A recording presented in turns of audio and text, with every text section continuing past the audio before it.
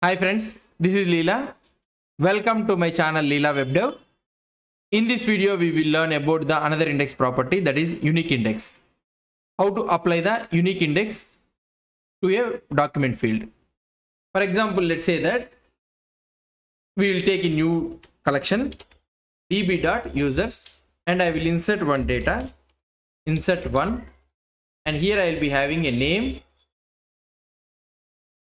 which is of type which will be having name of Leela, and let's say that he will be having an email leela@leela.com. I can apply an email also. So this is the name Leela and also email leela@leela.com. We have it.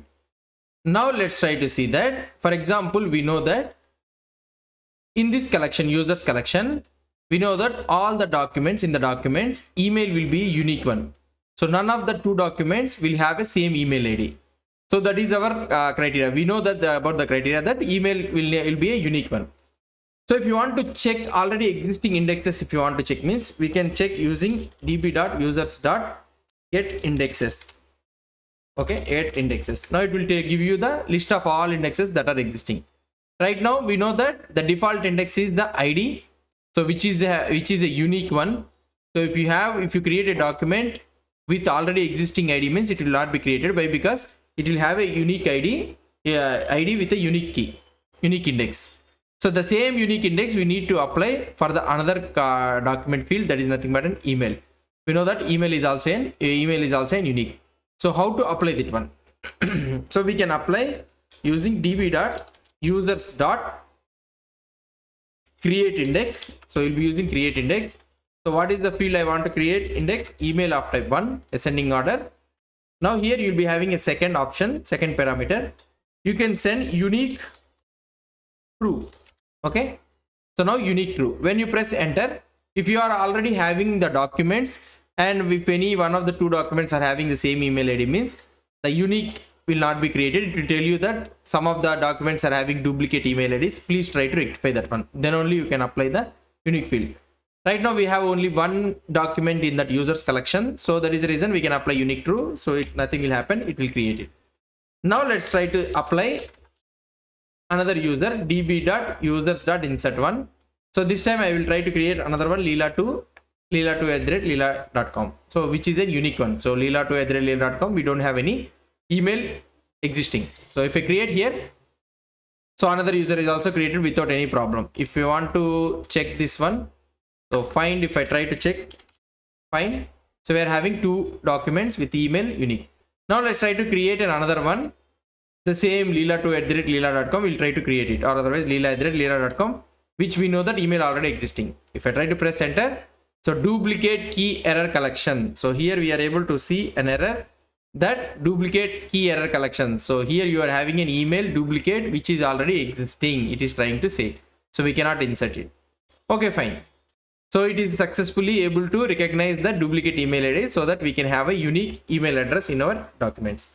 Let's say we have a Leela3, another document which he doesn't have an email. Okay, which he doesn't have an email. Okay, if email is existing, you check for a unique thing. If email is not existing means there is no need to check the uniqueness, right? So it doesn't have an email.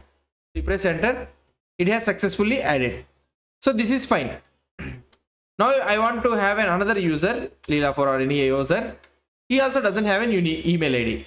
Okay, so this is also a valid one. Why? Because if you have an email, you need to check, you have to check that whether that email is unique or not.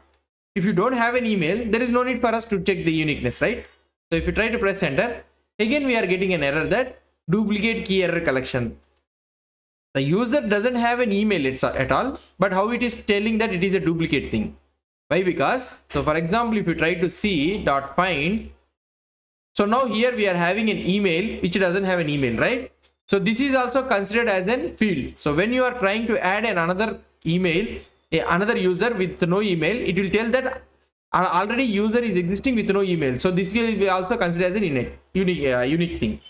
So this should not happen. So this is the scenario. This should not happen. If you have an email, then only consider the uniqueness for those emails only. But if the user doesn't have an email, there is no need to consider.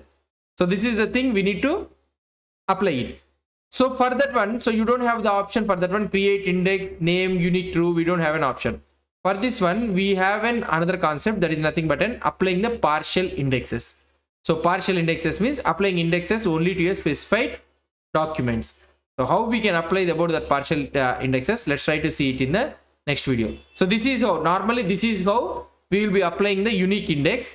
So unique true, if you apply unique true, the further document field, it will apply the uniqueness. But the downsides of that unique, not downsides, the important thing you need to remember that if you apply unique true, when you don't provide an email to a specific document also, it will take it as a uniqueness and it will not allow another document to be inserted without any email. So that is the thing you need to consider it. Other than that, unique true will work fine. So if you want to allow those things also, we need to use the partial indexes. Let's try to see it in the next video. Hope you understood about the unique index. If you have any doubts or any suggestions, please post the comments below to this video. And if you like this video, please do support me by subscribing to my channel. Thank you.